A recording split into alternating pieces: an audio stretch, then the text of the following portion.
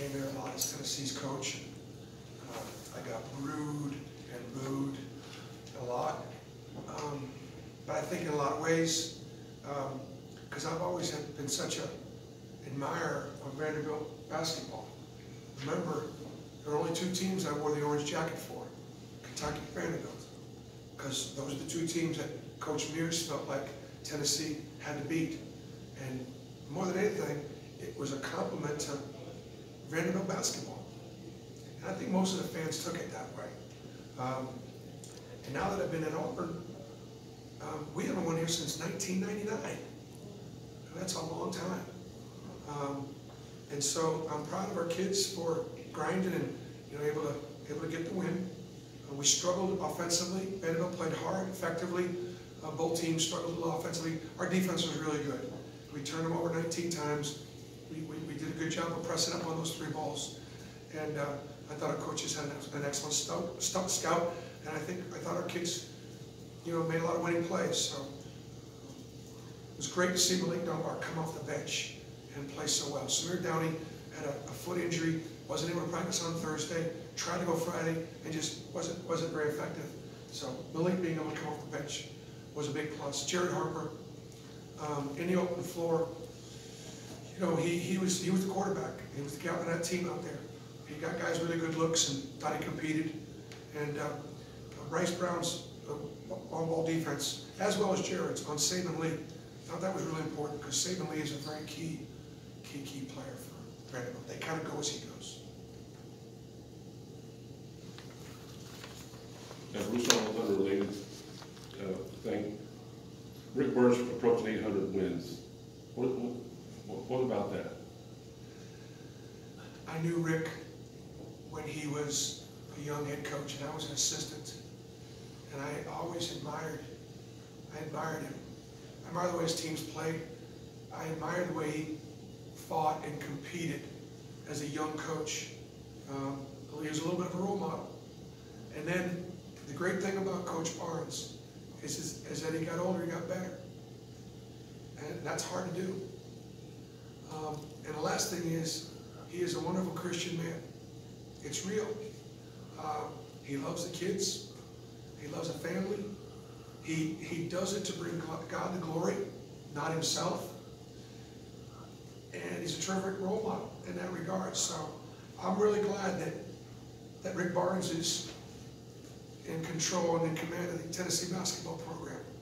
I worked really hard to try to bring some credibility back to Coach Mears had done and others in the past. And so I'm happy for Tennessee and for Coach Barnes. I was sorry, I meant Rick Bird from Belmont. That you Apologize. And you coached against Rick. You can use some of that stuff anyways, can't you? Oh, sure. I was crazy enough at Tennessee to actually put him on the schedule. And I think I beat him a couple times, by a total of 3 points. I had 25 points more talent than he did. Brilliant coach, really, really good man, a legend at Belmont, and he represents our profession really well. As a coach, as a teacher, as a father, he served the game. He's a guardian of our game. And so 800 wins, that's a lot of wins. Coach, go ahead. You mentioned your defense, particularly late when Manny got within 4. It seemed like there was Brown had a steal at one point. Somebody else came up with the ball. How key was that to help finish this game off today? It was key. So many times young players, they'll be in the gym and they'll be 3, 2, 1, they'll count it down. They think a shot needs to win the game. It can be a 50-50 ball. It can be a rebound. It can be taking a charge. It can be on the defensive end as much as anything. And I thought our effort and energy was really good.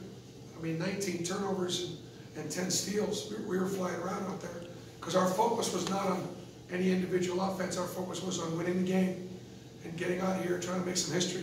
I think the other thing that was very noticeable was the crowd. It's a good crowd for this early morning game, but there might have been a couple thousand Auburn people in here. And I can tell you that people have told me that when Auburn would come to Memorial Gym, they'd bring 20 people, not 2,000 people. I've always been impressed by the SEC in football because of how the SEC travels. Y'all have a football game here in Nashville, there's 20,000 people. From Knoxville, we have 20, 30,000 people. It just means more in the SEC. And I think when we start doing that in basketball, not just Kentucky traveling, but now the other teams, I think it's great. I think Auburn really showed very, very well. I also want to make one other statement while I'm here. Y'all have got yourself a great new football coach in Tim Horton. I'm blessed to have been a Bible study brother of Tim's. He is one of the most accomplished running back coaches in college football. And if you look at the running backs he had at Arkansas and at Auburn, and what he'll do for Coach Mason here, both on the field, in practice, but as much off the court. He's a wonderful man. He loves his players. His players will love him.